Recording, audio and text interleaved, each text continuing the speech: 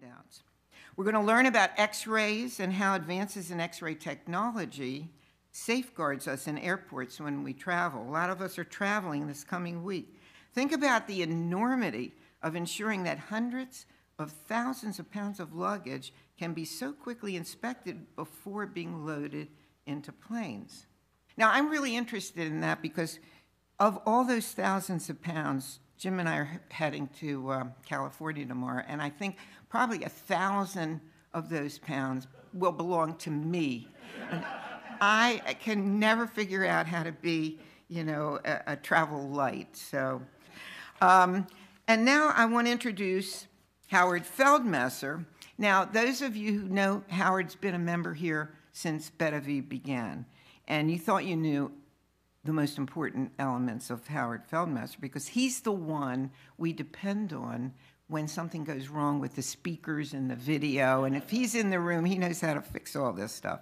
So now I'm going to tell you why he's so good at this.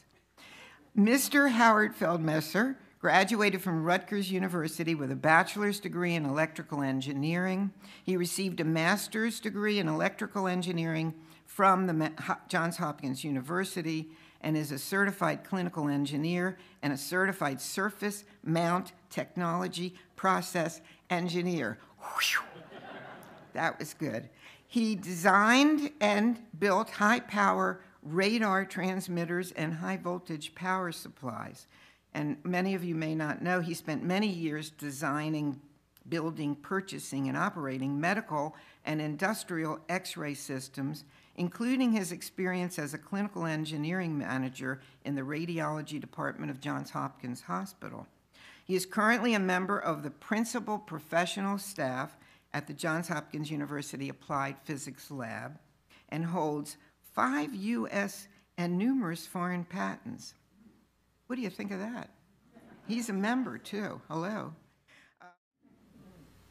So now we know what Judaism has to say and a Jewish point of view about it. I'm going to turn it over to Howie to teach us about the technology at airports, which may be a house or a gateway or a barn, may be a place that our privacy is invaded or not for the public good, and for us to think about how this works so we can come up with a Jewish answer to this question of, is it permissible, is it not permissible, is it desirable, is it not desirable? Okay, I guess I'm on.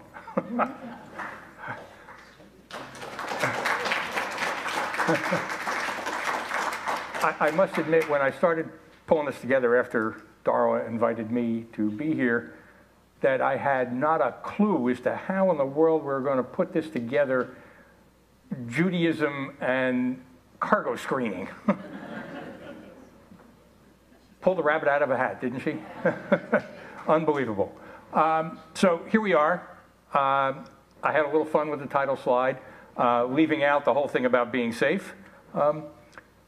Should we put mezuzahs on airplanes? We sleep there, we eat there. They're bigger than 4x4 cubits. We do things there we don't want to talk about. And we put up with nasty people behind us. So I had a little fun here. Carefully read the professor's name. Like I said, I had fun. So a little bit about me. That's me glowing in the dark. It's a joke I use constantly. I had been around the X-ray business since like 1975. So I've absorbed my share of X-rays. And it's really nice. I can read my watch in the dark, built-in lights. For all you non-nerds, this was a cartoon in the daily paper. Wumo, I think I actually give him credit. Okay. So a little bit more about me. I thought I'd show you how close I am to this business. An endless sea of travel bags. The TSA wants to know every type of bag that's being made. So not only is the threat constantly changing, but like bags are constantly changing. Exactly. Rows and... So this is actually a news piece that was on WRC Channel 4, back when they were Channel 4. Now I don't have any idea where they are. Adam Tuss is the reporter. To set the stage, there's a facility at National Airport called the Transportation Security Laboratory, where I've done a fair amount of work. They have every known and available piece of screening machinery, and they actually have a baggage handling facility where they don't handle real baggage, but they have a whole lot of real baggage. It's just not anybody's. So he did a report from there. Rows of Keep watching. airport-style bins, pre-made, some of them mixed with explosives. It's up to agents to train and spot where the explosive is hiding. Machines that can better test liquids and food are here. And these, have you ever seen a... Did you catch that face back there? You'll get it closer. That's Melissa Estes, one of my colleagues. body phantom before? Well, you never know what you're going to find here in the TSA lab. Say hello to my friends. These are the body phantoms. Now, body phantoms... That's me. Gives you an idea how close I am to this business. That one of me has been around the world. I wish I could have been all the places where he's been. Without giving anything away, we designed and built that. It's called a body phantom, as Adam said. It's coated with a material that duplicates human performance in the various screening machines. We built one during the backscatter era. We'll talk a little bit about that. This one is actually designed for the millimeter wave scanner, the one where you assume the position.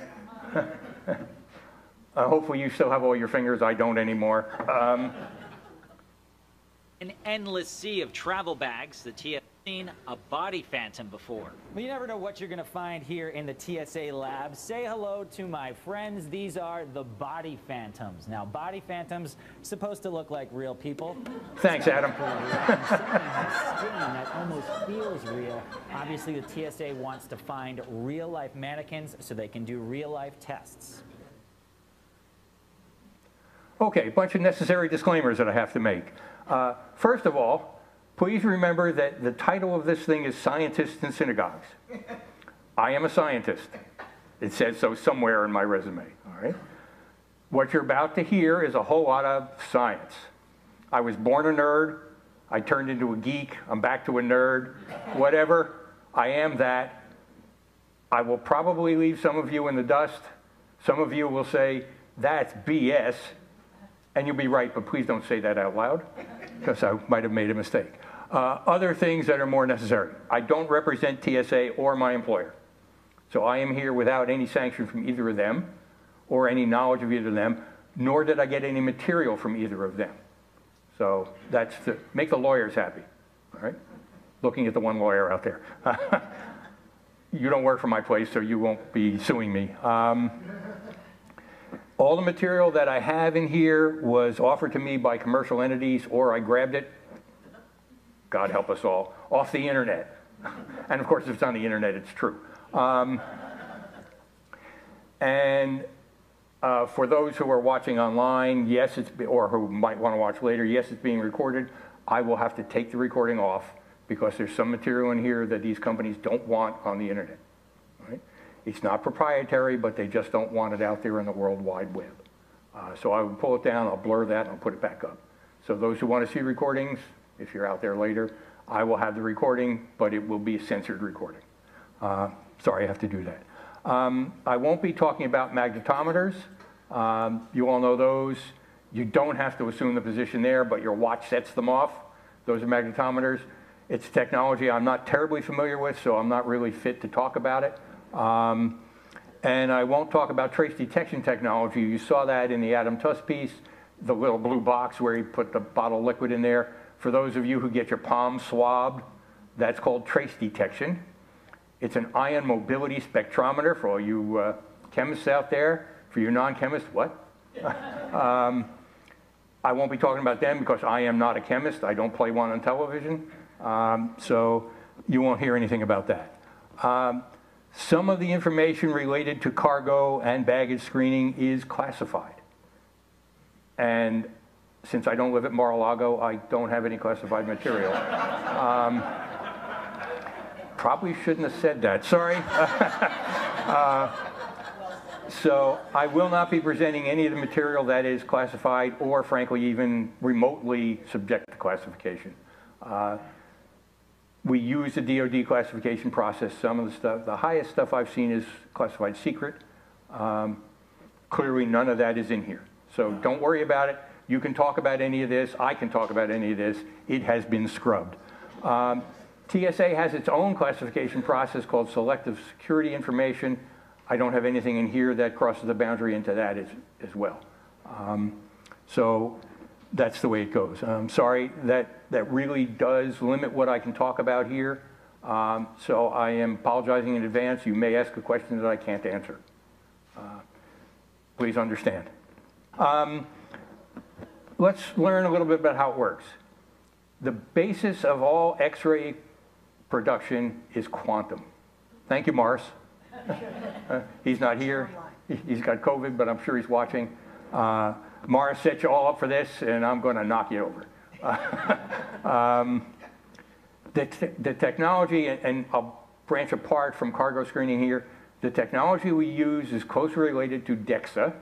You may have heard that, dual energy X-ray absorptiometry. Took me 5 years to learn how to pronounce that word. So many of you are already familiar with it. It's been changed from DEXA to DEXA with DXA. We left the E out. I don't know why. But I make a point here that probably all of us, especially in our demographic, should be alert to what's going on with DEXA. Take a look at the statistic there. You'll notice that it's for people over 50. I'm going to go out on a limb here and say we're all in that class. For those of you who are over 50 and female, 20% of you will have bone density issues. 20%, that's a big number. Get yourself screened. It's a lot less for men, but I am descended from a man who had osteoporosis. So please keep in mind, this technology that we use for cargo screening was actually developed to cure disease, or at least diagnose it. Okay, here comes the nerd stuff. So what's an X-ray? All right. And continuing with the nerd stuff, apologies to Bones. Some of you will recognize who that is. Those of you who didn't watch Star Trek have no idea what I'm talking about. Bones, the doc, said, I'm a doctor, not an engineer. I'm an engineer, not a physicist. So those of you who are physicists out there, just please excuse the fact that I'm an engineer. And if you watch Big Bang Theory, you know that engineers are looked down upon by physicists. And vice versa. So Röntgen in 1895, now that's well over 100 years ago, discovered X-rays. He really had no idea what an X-ray was, which is why he called it X-ray. I'm guessing all of you have been through high school algebra. You know X is the unknown. He called it X-ray because it was unknown. But he did know it was penetrating. If you look down here, that's Frau Röntgen's hand. Right? That's probably the most famous X-ray in the whole world. You can actually see she wore a traditional wedding ring. But her wedding ring was partially penetrated by the X-rays, as of course were her hand. Now, we've come a long way in terms of resolution and other things. He was developing X-rays in this big blob, and so they weren't terribly well focused. Not the right term. You optical guys are going to come get me for that one. So let's talk a little bit about spectrum. That's what we call a spectrum of electromagnetic energy. Light is an electromagnetic energy. Radio is electromagnetic energy. So are X-rays. There are two operating parameters that we talk about. I don't want to call them theories because we don't believe they're theories anymore. We've proven them. There's the wave theory, where we talk about things like frequency and wavelength, and there's the particle theory. Morris, you out there? Particle theory is, of course, quantum mechanics. A photon, all electromagnetic energy can be described in terms of photons. Just to impress you with big words that's what we engineers do. We use big words so that all you non-engineers have no idea what we're talking about, and you think we're really smart, right?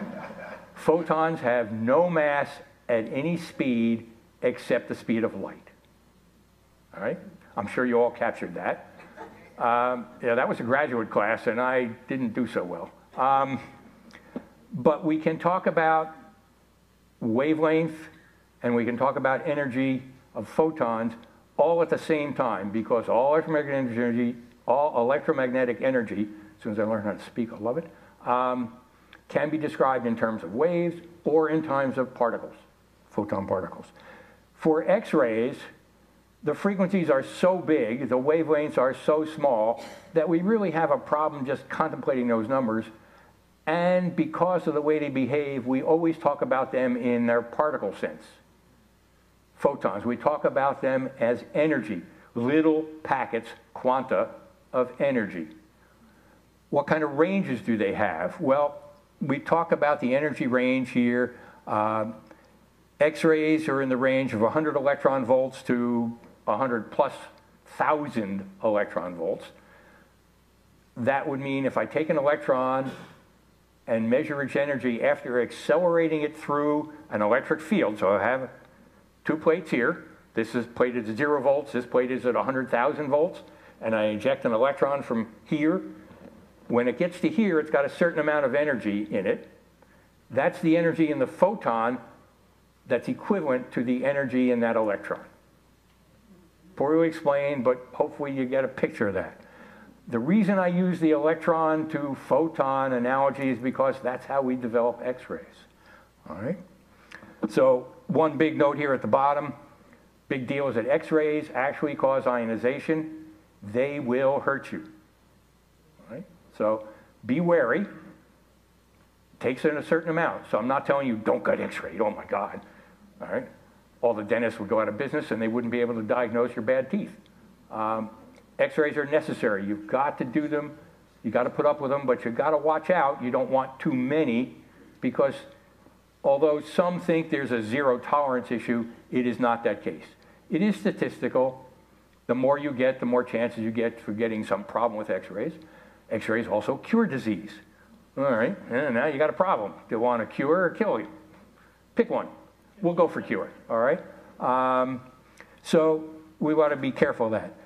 X-rays are divided into soft and hard. Soft X-rays, you know, it's kind of qualitative, perhaps below 10 or 15 keV. We don't use those because all they do is get absorbed in your body and don't produce anything in the way of imaging, because none of them penetrate. So we make sure we get rid of those. Only important if you're talking about medical stuff. All right, so here's the fun stuff. How do we make X-rays?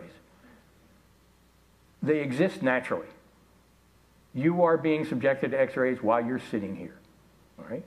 Everybody put tinfoil on your head. X-rays occur naturally. Anytime you make some change, and we'll talk a little bit about it, you will produce photons of X-rays. We actually image them. We have satellites up there that image X-rays, and we can map a whole universe of X-rays. We make them here on Earth using an X-ray tube, all right? Probably should have brought a laser pointer. So here's an X-ray tube. X-ray tube has, this is, the red is a cathode. Cathode is going to emit electrons. This is an anode here in green. The important part of the anode is this black slot here. It's generally a piece of tungsten. For mammography, we use molybdenum. I'm not going to go into the physics of why we do that. Both of those are refractory metals. That means they melt at very high temperatures. The process we use here to make X-rays is so inefficient that more than 99% of the energy we put into the electrons leaving the cathode turns into heat. You all remember from high school physics, right? Energy is neither created nor destroyed, but it can be converted from one form to another. So I can convert kinetic energy, that's motion, into heat energy. And that's what I do for the most part here. So we use tungsten because it gets pretty freaking hot. So the tungsten target could get very hot. But what happens, and we'll talk a little bit more, when I decelerate the electrons, slow them down, and so all these electrons leaving the cathode, when they get to the anode, they interact with the cathode atoms. We'll talk about it in the next slide. They slow down. In the process of slowing them down, we have to conserve the energy, right? We can't create or destroy it, we just convert it, so that energy that was in the electron gets converted in part to a photon of X-rays. So don't stand near the X-ray tube. The biggest damage, you're going to burn yourself. Okay, so let's delve into the physics hard here. Again, excuse me, physicists. This is the Bohr model of the atom, and why do I have that one? Because it's the only one I understand. The rest of them that have come out since Niels Bohr of, when did he come up with that? 30s, 40s? Everyone after that is, huh? So here's a picture of an electron coming in from outside, and it gets near the nucleus here, and it bends. When it bends like that, it also slows down. So its path bends, it slows down. When it slows down, it's losing some energy, and here comes that energy as an X-ray photon coming out. So we have all of these electrons coming out of the cathode, hitting the anode, burrowing into the atom structure of the anode, and some of them will produce photons of X-rays. That's how we make X-rays. The good and the bad of that, and here's a graph called a spectrum, all right? And I showed you a spectrum before, including light, where you go from red to violet, right? That's across a spectrum. Spectrum just meaning width of something. So you see here that I'm producing X-rays predominantly at lower energies, but I also produce all the way up to high energies. Here's where the engineers get to us. We engineers will talk about kilovolts peak, meaning that's the peak energy of any photon coming off of the anode. The physicists will just talk about kV. So pardon me as I switch units and go back and forth here. They're pretty much the same thing, just we're a little more precise than the physicists. Right? Annoying them all. So give you an idea, so X-ray energies that we're going to use in the rest of this range anywhere from maybe 10 or 15 keV per photon, all the way up to mega electron volts per photon. Light is in the area of 1 to 3 electron volts. Energy, photons at that energy will cause no damage. I don't give a damn what these people tell you about holding your cell phone to your ear. It's not going to do anything to you except maybe warm you up a little bit. All right? Energy from the microwave oven is not going to hurt you in that sense. It's not going to destroy your DNA. It's not going to cause cancer in you. It is going to warm you up. It's going to cause cataracts. But it's not going to do any real damage like cause cancer. So let's try and, I'll get off my soapbox here. So how do we make a radiograph? What I've got here is an X-ray source. And it's just blasting a pile of X-rays out here in what we call a cone beam.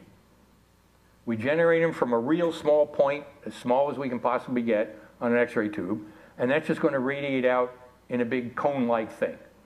So when you go, look at Rick here, you go to the dentist and you've got an X-ray tube humming over here. It's actually producing an X-ray beam. We call it a beam, but it's not really. It's just a whole lot of rays going out in all directions, but generally confined to a cone. Back here, we put a detector. Used to be a piece of film.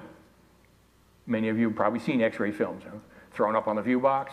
We're modern now. We use electronic detectors. We convert X-rays to light. We measure the light. We measure them in little cells called pixels. You all know about a pixels because that's how many you have on your screen, on your computer screen, how many you have on this screen. I put something in the X-ray beam here. What I've got is a thick object and a thin object.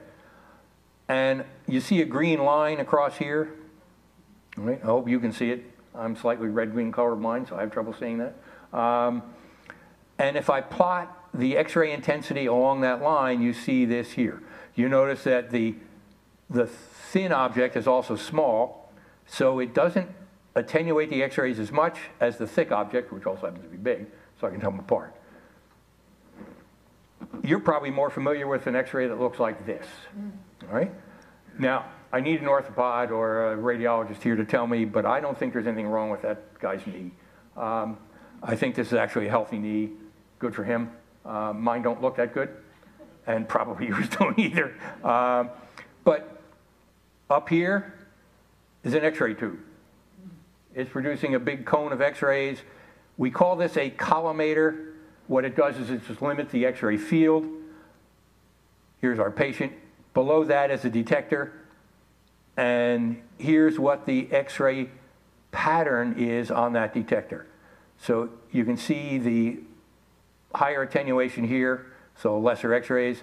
Cortical bone, the trabecular bone here is thinner, absorbs less X-rays, so more of them come out. And here when you get to the tibia, it's thicker, so it absorbs more.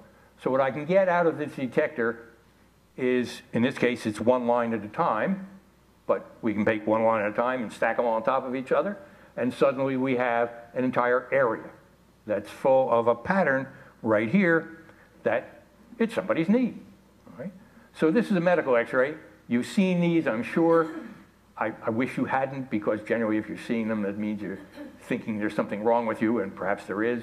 Hopefully there's nothing. But that's X-rays. Now, let's get more into the physics. Again, you're paying me as a scientist, so here I am. You're not paying me. It only took donuts. So here's a little bit about the attenuation of X-rays. What I've got here is this is a graph of X-ray energy, photon energy here, versus absorption here. And I've got a bunch of different materials. The most important ones for what I've been talking about might be bone, right here. That graph is right here. So what this is telling me is I can treat X-ray energies like colors. I showed you Roy G. Biv earlier, and we went from red to violet, right? I can actually separate the X-ray spectrum out and get several colors of X-rays. And I use the color analogy because we're going to need them. Let's try it with light. So maybe you can understand, hopefully, a little better. So we're just going to try and do an explanation here. So I have a piece of the spectrum here. It's taken from out here, so it's kind of purplish. And another piece of the spectrum here, kind of orangish. All right? I'm using qualitative terms deliberately because we do take broad spectrums. We don't get single colors. We tried that with DEXA, and it didn't work because it took forever to make an image. So we do this. Now I take a pair of filters. I keep looking up there. Blue and a red, and a blue and a red. And you notice that under the purplish light, the blue filter lets in a lot. The red filter, not so much. With the orangish light, the red filter lets in a lot. The blue filter, not so much. Darn, if I look at that, I can tell you that one of those is red and one of those is blue. Woo! All right? That seems pretty easy, but now I'm trying to extend this process to X-ray. So what I do now, and what I've done is taken hunks of that original chart. So here's absorption, and here's the piece right around 16 keV, and here's piece around 60 keV. And I use those advisedly because those are the energies used for DEXA. Right? And if I look at bone here, and if I look at not bone, fat and muscle here, I can see that, well, I guess I used water. If I look at the ratio absorption, again, we're getting a little algebra here, so you mathematics folks are going to yell at me that I'm not doing that right. If I look at the ratio absorptions at 15 and 60 keV, bone has a ratio of 33, water has a ratio of 7.5. So if I measure the radiation without the water and with the water, and without the bone, with the bone, and I see the differences, I can tell you that that's bone and that's water. Right? Thus, DEXA. I can also measure density of bone, which we're not going to do here. So how do we do this? And let's get off the physics and let's get on to real world stuff. Yay, engineers. So here's an image of what's called a test box. Right? This one is the ASTM F792-08 Phantom. I had nothing to do with this except buy a few of them, and they're expensive. And we use this for testing all of our X-ray systems. I point out a bunch of things here. Here's a list of all the tests that are in there. Who cares? If you're testing the machines, you do care. I am not allowed to tell you what the limits are. I can't tell you how fine we can see. Obviously, you can see something here, but this has been doctored, so you can't tell from here what the limits are, because the limits are classified. So, but here are some tests. What's the fine resolution? Copper wire is important to us. What do you make bombs out of? All right? Generally copper wire. You might think about using aluminum wire. We can see aluminum too. So we can see those. We have tests that are just simple resolution. This one is a penetration test to see how thick a hunk of steel I can actually see through. That's important to us. We'll talk about that a little bit more on some other stuff. The important thing to know from all of this is take a look at the different colors. You see green here? That's aluminum. How do I know it's aluminum? Because I went through that process of sorting out how much does it attenuate low energy versus high energy. If it's in a certain range, it's got to be aluminum. How much does it attenuate here if it's low versus high energy? If it's colored blue, it's steel or metals like steel. If it's colored orange, and you see most of this is orange, it's going to be polymers, which tend to be low atomic numbers, water. Now, the problem is, and I will share you this, I can't tell water from gasoline in this process. I don't have that kind of precision. Thus, you can't carry gasoline. You also can't carry water. All right? That's why the agent is telling you that water bottle cannot fly in your hand carry or in your pocket. Very hard to tell the difference. So we have to ignore or eliminate all of our liquids. Polymers are going to show up. We're going to live with those. So we'll figure out what to do with that. Okay. So what do these images look like? You've probably seen the hand baggage screening systems. Right? If you've been to an airport, you can't go by without them. All your stuff is going to be there. You may have also seen some check bag systems. Some of the airports actually have check bag systems right there at the terminal place. Generally, they're pretty sophisticated ones.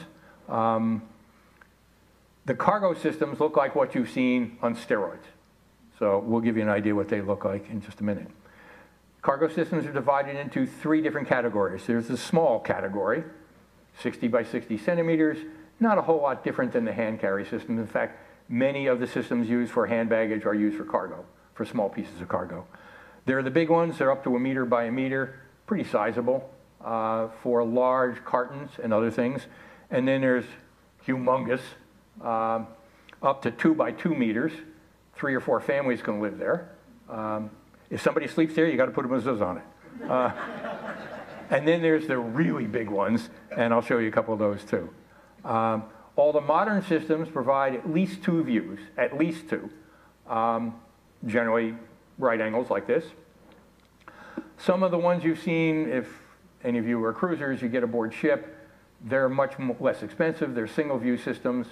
I think that's security theater. You know, we put on a show that says we're being secure. They're kind of useless as warts on a frog. I won't go into why, because that's not allowed. So here's a medium-sized unit. And there's me at full size next to it. Point out that this is a 2-view system, so there's an X-ray tube sitting in this section here that points this way. There's an X-ray tube in this section here that points this way. I have deliberately removed the manufacturer's name from here. You should know who this is. This is open material, but I don't want to give them either credit or blame for anything. So you get an idea how big these are. This one can actually process 100 parcels an hour. It's faster than 1 a minute. That doesn't give the screener a whole lot of time. So terms of the parapet on the roof, this is the parapet, but somebody has to inspect it. We do a whole lot of tricks, and the color coding is the most important part of that trick, to make this go by on a screen pretty quickly and still see it. So here's a bigger system, all right? Same guy, still had his fingers then, he lost a few of them today. But scaled appropriately. This one is 1.8 by 1.8 meters. Still just a 2-view system. I said coupled to a conveyor system. Actually, this one is a roller-based system because this is going to handle up to 1,000 pounds. So this is getting big stuff. You can put a whole pallet full of gear on this. Now let's look at an image. All right. Rich, you'll probably understand what that is. Those are bicycles. All right. Interesting about these bikes, you can find a whole lot of stuff. First question is, can you spot the anomaly? And I'm betting no. All right. Let me start pointing some stuff out here. All right. This is aluminum. All right. So part of these bikes are made out of aluminum. This is the chain ring, and it's steel, as are the brakes. Disc brakes on these bikes. These are probably pretty sophisticated mountain bikes. There's single suspension here. All right, so here you can see the mechanism, suspension mechanism. Interesting things about this package. Those are polymers. Those are tires. You can see that they're mountain bike kind of tires. They have little grips on them, studs, if you will. We've got a chain ring out here. All right, there are only 2 tires. All right, that will cause somebody to say, "What?" We'll ask a question. Now, if the manifest may say 2 tires, 5 bikes, okay, we're good. We know, or 2 wheels. This, well, let me get to the right place. This frame right here, carbon fiber frame. All right, you see, it's orange, it's plastic. So there's a lot of material. What you probably didn't see is right there. Metal shot. Metal shot. As in lead balls? The hell's that doing there? Right? That will cause somebody some attention. Now, this is a multi-view system. This particular system actually has 7 views. So you can get a whole lot of going around.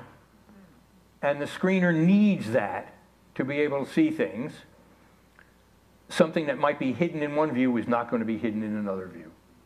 So we get multiple views. And you get all, these are actually pretty good bikes. I don't have any this good. So we got an even bigger system. You notice that Mini-Me here just barely fits into that system. This one's for cars. Drive through with your car. Going to have these at ports, ferries, other things like that, so we can screen a car.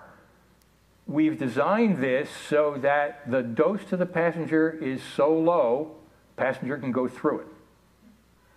Many places now are towing the cars through or putting a conveyor of some sort, so nobody gets any x-rays. But I can tell you that you're going to get more dose flying cross country than you will get from this x-ray system. Anybody own a Tesla? That's the inside of a Tesla. I can tell you that the man driving there has no broken legs. All right. You can actually see his femurs show up pretty nicely right here. He's got a 6-pack here in the front trunk. Very interesting. You can see motors here and here. No problem there. This one might be a little suspicious. It's actually a toolkit. So if you're used to Teslas, you're going to let that one go. This car has no anomalies in it that are of real interest. I bring it up here to show you. These, incidentally, are battery stacks. The batteries in a Tesla form the floor. So most of the weight in the car is batteries. You can drop that entire battery pack out and put it in. You can see all the wiring in here. A lot of fun stuff inside a Tesla. So we get up to humongous. That's an engineering term. This one actually happened to be on our property. This one does trucks. It's kind of interesting in that this generator up here points down and is dual energy. We have one here that points left to right, one here that points right to left. We'll do something special with that. They are single energy systems. All of these are driven by linear accelerators and generate photon energies in the megavolt range. Why do we have megavolt level front? Because we're penetrating a ton of steel here. So we need very energetic photons to go through.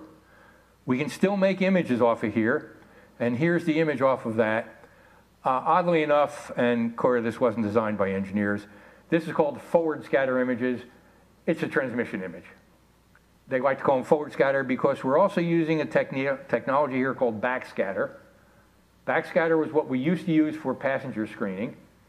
We went away from it not because we were worried about the X-rays on passengers, because it was very, very low. We couldn't find a system that would do what's called automatic target detection, automatic target recognition, ATR. And so the screener had to look at you without your clothes on. And for privacy reasons, we had to drop that. So we don't use backscatter for passenger screening anymore. Backscatter, however, is very useful. If you look right here, you see this little white thing sticking out? It's a bag of heroin. It turns out that the bad folks love to put the drugs in tires and inside doors. All right? Or other powders. If we see something that's powdered, lightweight, it lights up brightly in backscatter. Not going to go into the physics of backscatter. That's a several-hour course. But lights up very nicely, and we can find it. So backscatter is real good for cars and trucks going through border crossings or the like, because we can get the contraband. Now, what you can also see here, what you can't see here, you see something here, whatever it is. But here in what they call forward scatter and transition image, it's a rifle. So this system actually tells us a whole lot. Yeah, the shapes look a little funny because somebody drove through a little fast or perhaps a little slow. In this case, I think it was slow. But these systems do a great job of picking up contraband as well as explosives or weapons or other things like that with the dual technology. Here's another system. You actually got to look at the doors closing on this system. This is in the humongous category. This one goes a little beyond 2 views. It actually uses 63 views and produces CT scans. Why are CT scans good? Because we just uncover everything. You can't hide anything from a CT scan. It's very hard to hide things in even the 2D. It's even harder to hide it from a CT scan. In 2D, I think I forgot to mention, when we see something that's dark in the image, that's black, we're going to do 2 things to it. The first thing we're going to do is turn on what we call high penetration mode with the standard system. That takes away the color screening and cuts through the black of the steel or lead, if it can, and sees what's inside mechanically. In general, if a screener sees this block of dark, that screener is going to stop and hand examine that. We're going to swab it, we're going to take it apart, or we're going to drag you over to the secondary screening and say, take it out. Quick story, I was in Denver working with TSA, standing behind the lines. Oh, you people are terrible. Oh my God. And watching the X-ray images screen across there, and I about browned my underwear. Because what came through on that image? Hand grenade. I looked at the screener and said, that's a expletive deleted hand grenade. Which point he says to me, sure looks like one, doesn't it? And I said, yeah. He said, it's not. Pointed out a couple of things. It was all orange. Hand grenade would show up as steel. It showed up as plastic. He said, still, yeah, we got to do that. You should know that every airport has an EOD, Explosive Ordnance Disposal technician, if you want to call him or her that, on duty at all times.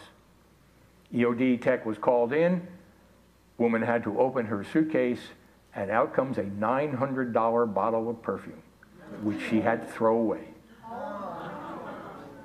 Don't carry perfume. It's liquid. You can't do that. Don't carry perfume that looks like a hand grenade, with or without the expletive. Right? So we have our ways of finding things, even if they're all dark. We'll get there. So this one is a CT scanner, and here's the image from that. There are anomalies in here as well. Now, point out a couple of things. The screener is rotating the image multiple times, turning on different functions of the screening system. This function is black and white, just looking at density. This is white and black, just looking at density. What you saw was only blue, lighting up only the steel. There it is. This one's lighting up only the polymers, plastics, lightweight stuff, looking for water bottles and other things. All right? The anomaly turns out to be, I probably went right by it. I did go right by it. Somewhere up here, quickly went by some wires. Something you're going to pay attention to. Not necessarily bad, but enough to pay attention to. Okay, got some images here. They're not real. I can't show you real images because real images would contain privacy issues, all right? See? Personally identifiable information. That is, if I showed your suitcase, that means I'm spilling the beans, and I shouldn't do that. So I can't do that. The most interesting ones that I have seen, I can't show you here because they would tell you how good the system is or where its limits are. Can't do that. All right? So these are all test images, and they're all based on, all but this one, are based on that test object I showed you before. So here's one, you clearly know what that is, right? That's a mason jar full of dried mushrooms. Now imagine that you're looking in this for something not allowed. What's not allowed? It turns out that right here is not allowed. A hunk of metal. Probably not a problem, unless you're eating the mushrooms. You bite down on that, you're in trouble. But that was put there deliberately to make this bottle show up. No. The mushrooms you get that have been screened, not a problem. Okay, so here's our test object with something bad in it. All right? Hopefully this one you can see. I called it an easy one. This line of stuff right here, those are all shotgun shells. You can see the lead shot. Where's my arrow again? The lead shot's right here. And here's the brass cap with the primer in it. All right? Gunpowder itself doesn't show up terribly well because the brass cap is kind of blocking it. But you can see that. So that's an easy one. I call this another easy one. This is to give you an idea of what some of the stuff is that might be caught. Keep in mind that in Baltimore alone at our airport, BWI Thurgood Marshall, last year, 413 loaded weapons were found. Right? At National, it was a little more than that. Nationwide, it was in the thousands, loaded weapons. This, where's my arrow again? This right here, that's a pipe bomb. Right? You can see here, this is a detonator. This is a steel plunger of some sort. You got a plastic housing full of plastic explosive. You probably have no trouble finding this one here, but there's a lot of things to unpack from this image. Clearly there's a gun. All right? That's easy. In cargo, we don't care. Put all the guns you want in cargo. So what? You can't get your hands on them. Right? So we don't care about that. But there are some things besides the gun, which is pretty obvious. Right here is a problem. It's probably a telescoping, and it's steel, probably a telescoping steel rod. Uses a whip of some kind. So we don't want that. Now what you find here is that area that's highlighted, that's called automatic target recognition. The system found it and lit up the area and told the screener, look here. Right? We don't 100% rely on that, but we certainly make things easier and better because of it. So here's one. These are carry-on bags. We're highlighting here the polymers. This is what you don't bring on board. That's a water bottle. Now, it turns out that one's empty, so you probably get away with it. All right? You can see the steel bars here. This suitcase is pretty well beat up. Here's a laptop. It's a non-problem. We can tell if you've got something bad in the laptop. So, put a lithium-ion battery in there, probably okay, up to a point. Remember, we have our limits on how much battery you can take on board. Has nothing to do with we're worried about you being a terrorist. We're worried about you burning down the airplane. That's a separate problem. So here's another bag. Clearly you can see the steel support structure here. This is seriously a problem because I can't see through it. So we're going to turn on the what's called high penetration mode, or we're going to look at that. Here's a laptop. This laptop is also a non-problem. We would see if there was anything in here that had the look of a bomb. There's the problem right there. There's your water bottle. Those are easy to find. Every screener is going to find those. Every other passenger is going to try and stick them in. All right? So here's the last test. Can you find the bad one there? Well, I'll give you a hint. It's right there. That's a knife on edge. All right? Now, the other view would show it up pretty brightly, but I didn't want to bother you with that one because everybody would find that one. All right? So that's one of the tough ones to find. We find it. All right? That's the last of my material.